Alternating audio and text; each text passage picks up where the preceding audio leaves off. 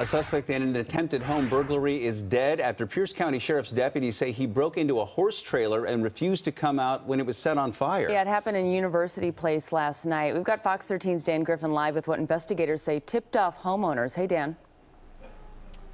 Hey, good morning to you both. So deputies say essentially the homeowners noticed a man trying to push his way into their house. He was in his underwear only, as apparently what police are telling us, but then he ran into the woods. This was about 7:39 last night. Fircrest police were called to the home for the attempted burglary.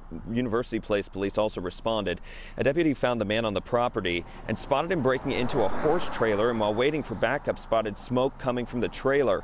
Now, this is all happening while West Pierce firefighters are responding for that fire as well. Deputies also told the suspect to come out, but he did not, and after the West Pierce firefighters extinguished the fire, they found the man dead.